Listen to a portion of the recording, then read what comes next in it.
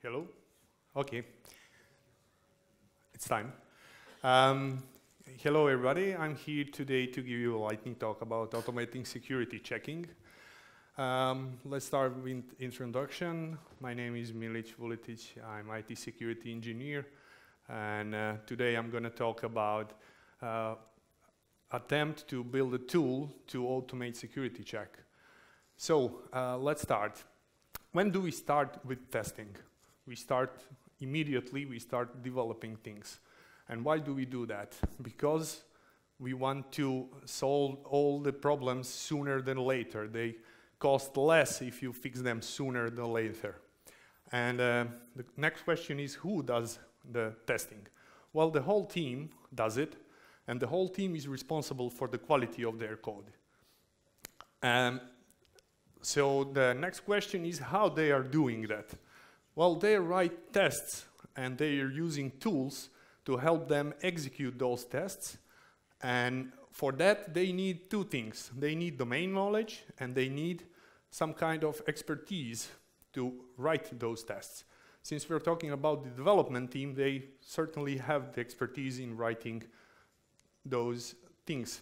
In the security world, it's same but yet different. We also need two things. We need domain knowledge, but we also need some special skill called web application pen testing. And that's something that we don't have in every team. As a matter of fact, only few people in this company work on that important matter, covering more than 300 coders. So the next slide shows most commonly found vulnerabilities in our applications during the bug bounty sessions. So I thought to build a tool to help people to help themselves. And to do that, I had to start by analyzing functional testing. So how does it work? We have test scripts that are using web drivers, that are using web browsers, which are connected to test environment, and then we collect the responses and evaluate them. How does security check works? Well, the similar way. We have web application scanners, that's the application, which sends the HTTP requests to our test environment, collects the responses, and then evaluates them. But these tools have their limitations. First limitation is, well, how do they know where to send the requests? And the second one is, how do they know how to find the vulnerabilities?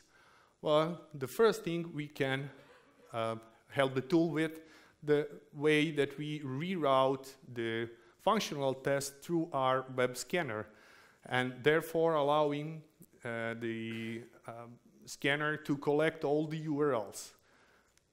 With the second thing, we can help it by creating custom payloads and custom detectors, and that way help it find vulnerabilities.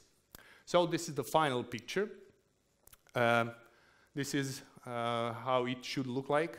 On top of everything sits Jenkins, and the first step it does is to run a proxy server. Then it runs tests, which are now going through the proxy, and which is able to collect all the URLs, of course. And after the functional testing is done, the web scanner is started with custom payloads and custom detectors. From the testing perspective, there's nothing going on. Test doesn't know that they are redirected through the proxy, but we collect all the URLs. And at the end, something like this will pop up in your inbox, showing the vulnerabilities found during the web scan and the format you may choose at your will. For the end, I have written that down just not to forget to say very important things. Yeah, I would like to point out that we have already working proof of concept of this. But to make it live and to make it better and to make it useful, we need your participation. So just please join in and give us a call, and we will help you to help yourself. Thank you.